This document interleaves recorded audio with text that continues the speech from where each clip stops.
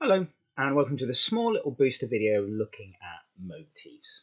Now we will talk about motifs with other students, however we're going to look at it in a bit more depth, particularly for looking at getting above a grade 7 in the GCSE English Literature exam. Now the exam paper, whether it's for Romeo and Juliet or Christmas Carol, it will ask you to look at really the extract and the bigger picture. And motifs are really handy because they allow you to look at the bigger picture and be able to look at threads across the text. And so that's what we really need to see in your essay when you're writing about Romeo and Juliet and Christmas Carol, so that you zoom in on the small picture, which is probably quotations, and you've got an extract, but then linking it into the wider things. And so we're going to have a look at how you can use motifs to do that today. Now, a little bit of a guideline about how to write your paragraph. Okay, so you need to be starting with an idea, an opinion in your paragraph, then you use evidence to support it, and then really need to build a case. And so when we're talking about motifs are really good for building a case, because what it allows you to do is it goes, well, it happens here, but also it happens elsewhere in the text. And that's really what we're looking for at a strong response at GCSE, that you've built a case. And building a case is from more than one piece of evidence. So you're saying this idea, but I can see it here and here and here. And motifs are absolutely brilliant for doing that. Now, start off with, and this is probably an easier way of explaining what a motif is. A motif is a running image or pattern. Okay, and so we tend to have it in terms of wallpaper, this idea that you see something repeated again and again. Now, it might be shown in different ways. However, writers use motifs often in their writing. And when we're looking at Christmas Carol, and when we're looking at poetry, and when we're looking at Romeo and Juliet, we can see a number of patterns. And that's really what we want to be looking for. So we're looking for patterns, looking for connections, but something that can help us link across parts of the text, because really it helps to show the examiner that we understand the text in quite a lot of detail. But also it allows us to step back and think about what the writer's grand design. Now, to explain it a little bit further, I'm going to look at Christmas Carol. Now, the motif of temperature, all the way through Christmas Carol, we keep having this reference to temperature.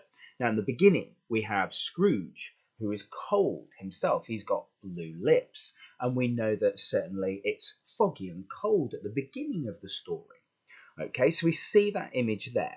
But also, then we see how Scrooge, in his office, has got a small fire, and Bob Cratchit has got an even smaller fire. And so we see heat in A Christmas Carol used at the beginning to reflect ideas. But then as we go through the story, we see it in different ways. So, for example, we see the coldness around Scrooge when he's at school. But then we've got the heat of the candle of the Ghost of Christmas Past. Then when we look at Stave 3 and we look at how the Ghost of Christmas Present actually has a fire, he's got a torch that he's carrying around with him. So we've got the idea of heat and light again. But then we see the Cratchits around a fire and this idea of warmth. And Dickens even goes further, because he then shows us about miners gathered around a fire, working together and united together. And then we see in Stave 4 where the temperature drops and where it's quite cold because Scrooge is dead and Scrooge is on his own in his body that's in the room itself. And then finally at the end of the story, it's sunny and the fog and the snow's disappeared. So temperature plays again and again and again in Christmas Carol. And so what it allows you to do, it allows you to make connections across the story in terms of ideas and in terms of things. And actually, you don't need that many quotes when we're talking about Christmas Carol, when you can say, well, the weather at the opening was cold and foggy. At the end, it was sunny. And quite easily, you can put some of those words into inverted commas and they can be quotations. So there are lots of different motifs in texts. And so one of the things that you can do is kind of make those connections as you go along. And one of the things I would try and do at this stage is kind of have a look what different motifs there are in stories and how you can kind of link them together. Because usually what motifs allow you to do is build that pattern and the understanding of the big picture. What is going on in this story itself? So we're going to Romeo and Juliet, and we're going to look at one particular motif, and we're going to explore that motif in a little bit of detail. Okay, now I'm going to include lots of quotations, and you don't really need hundreds of quotations, but it's just to give you the examples and the ideas, because really you can just use the quotation what I give you, which is one word.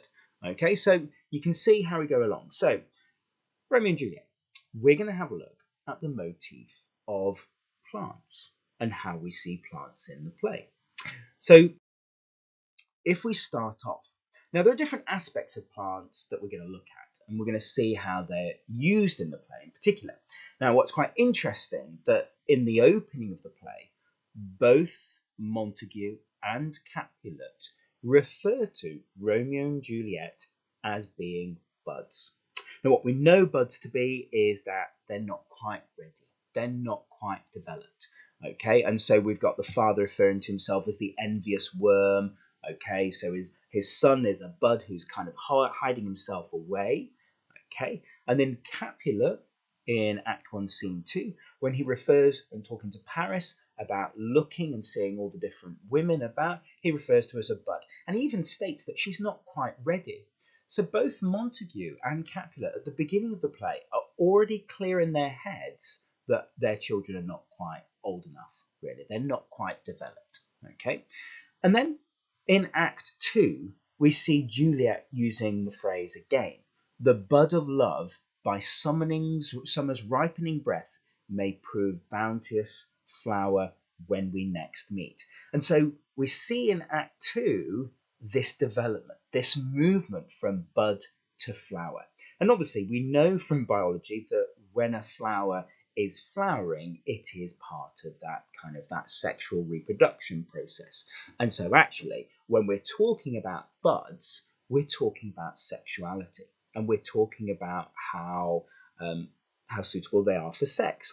And so that's what we're seeing in the story. And so you can see the fathers. Now this obviously contrasts later, because Capulet then is quite happy for Juliet to marry. But at this point, at the beginning of the play, he's kind of, as I said, a good dad, in inverted commas, because he's saying that she's not quite ready. Give her a bit of time. Okay, so that's how we can look at buds. Now we can go further, because we can have a look at how flowers are used. Now we talked about flowers being a symbol of sexuality, and this idea. Flowers tend to be beautiful. They're there to attract the insects so that they can spread the pollen and they can move it on there. So it's interesting that when Lady Capulet and the nurse talk about Paris, they talk about him being a flower, and this idea of possibly being he's sexually active or sexually ready. He's ready to mate. And so, and notice, and obviously the nurse refers to flower, in faith a very flower. Now we know the nurse is quite sexual in her language, and so the repetition is, she's kind of doing the wink wink nudge nudge. But also we have this idea of seasons as well. Summer equals fertility and reproduction. And so we can see these ideas here. Okay, so which contrasts to the opening that we had with the father. Okay, the mother is talking about sex alongside the nurse. So you can see a change in attitudes that we've got. And then we see Romeo. Now Romeo gets a little bit confident after meeting Juliet, and he talks about flower, and you can see that there's quite a sexual element in there. Okay, so this idea, pink for flower, well, my pump is well flowered. This idea of flowering and deflowering refers to virginity and sexuality again. So you can see that, there is quite a common understanding that flowers equal sex.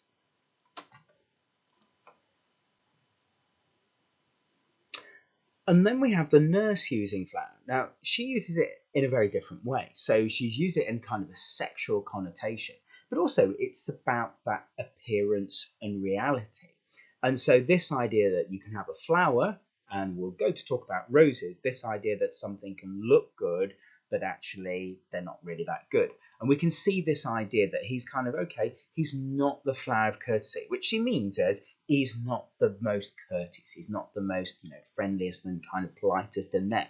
So we can see how this use of the image flower changes. But then we have Juliet when she discovers Romeo's hand in killing Tybalt. She describes him as a flowering face. And this idea that flowering has deceived her. And it could relate to this idea of his, his sexuality, but there's also about appearance, that this flower has been hiding something underneath, that there's been a serpent hiding underneath this flower, underneath it.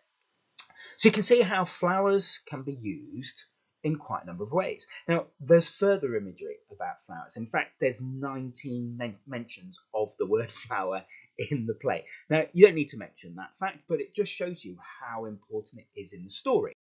So if you take it a little bit further, okay, now when Juliet is supposedly dead, the dad then talks about her as being a flower. Now, no longer a bud because she hasn't married, but he's almost in a way psychologically refers her as an adult, because at the beginning she was a bud, and in some way he's kind of said that she is grown up now. And so when he describes her, he describes her as the sweetest flower. And he describes that the way that she died is that, that death has, there she lies, flower she was, so repeating flower, but also this idea that death has deflowered her, which means taken away her virginity. And this idea that, she's now married to death. And so it's interesting that even in death, he's talking about plants and he's using these images to show us this idea. But again, it's interesting that he refers to the sexuality and the sex in this moment of death, and this idea that really, and we can think about Elizabethan society, how men were more focused about their legacy and their children having offspring so that they could carry on their legacy. And so here, at the moment of her death, he is still thinking of those ideas about what her role in society is to be for the person that's going to pass on the next line of his legacy.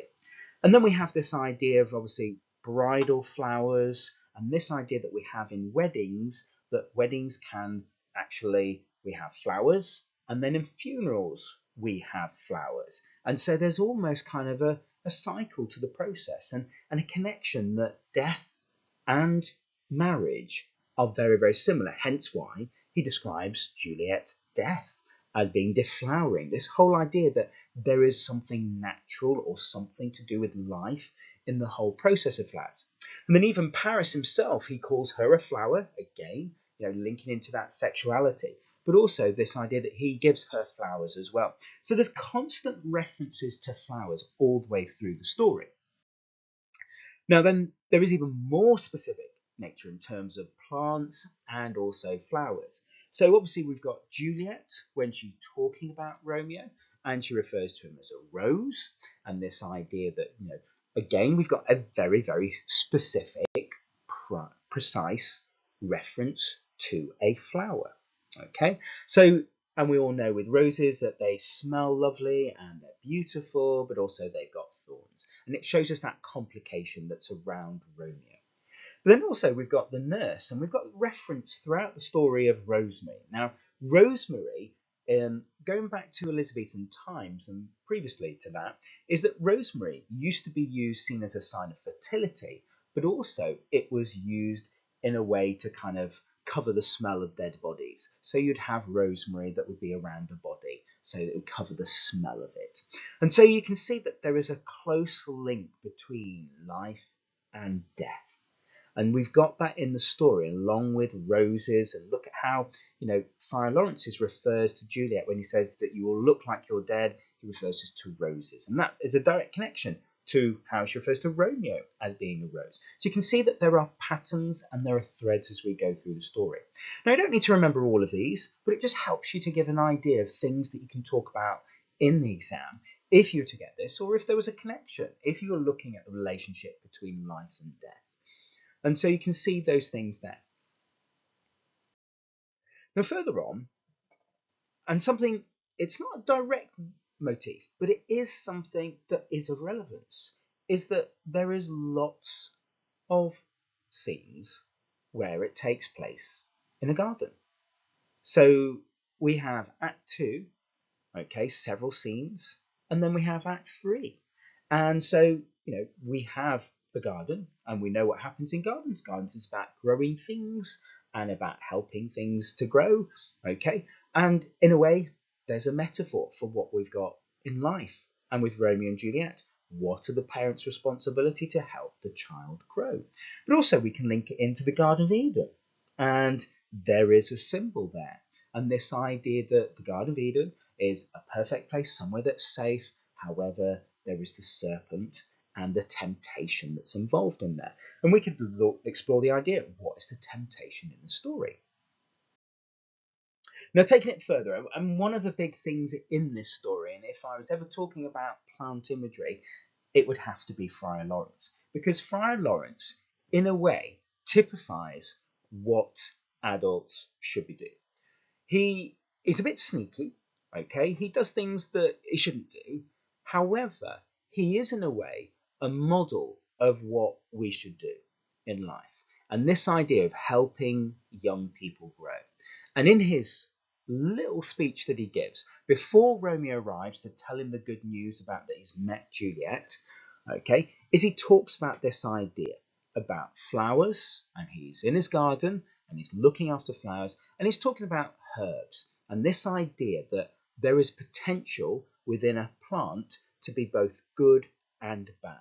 And this idea that his role as the friar, as a kind of heavenly father, or even as a divine figure, is to help young people choose the right path, because they can either do something bad or they can do something good. And so in this idea that we've got this image again in this story about how there are two aspects to life of being good and bad, and how actually it's the adult's responsibility to kind of help them to get to the right place. So you can see that there are a number of different things in the story that help us with this idea about how we've got this motif of plants in the story. So if you have a look at it, so just pulling it all together, so we've got buds, flowers, we've got specific flowers or herbs, rosemary, rose, we've got the idea of the garden, and then we've also got the idea of the gardener. So we've got lots of concepts that are in the story using these images. So we've got fertility, we've got this idea of sexuality, okay, this idea of duality, that there are two aspects to a person, that you can be either good or bad, or that we need to guide people. Because, what do plants do? They grow towards the light, but they can get caught up by weeds. This idea of innocence and temptation, and education and potential. So these are big ideas that we can link into the idea of motif and this image that's running through the story. But then we can kind of think about, well, what is Shakespeare teaching us? Well, I think he's sort of saying about the natural world and the importance of the natural world. Now, a lot of Shakespeare's plays does have a natural element in there. Nature forms a part of the world that Shakespeare's talking about. And so we will link in there. So we have got, for example, lots of references to birds in the story. That is another motif in the story. But also we have about sea as well. That is a common one. So he's exploring how man's relationship with nature, and actually how man is like nature, how man is like a plant. But also it's exploring this idea of nature and nurture, okay, and how important it is that we have in our nature to be both good and evil. However, it's the nurturing. And actually what the play is showing us is the importance of nurture, that we need to make sure that young people are guided to do the right things. And so then we can say that this story is about the role of adults in the development of the child. So the ending of the play is basically the adults realise that they should have worked harder to help the children. And also we see about society's role in that development, because actually the Capulets and the Montagues are a product of their society. And it's not just the adults' fault.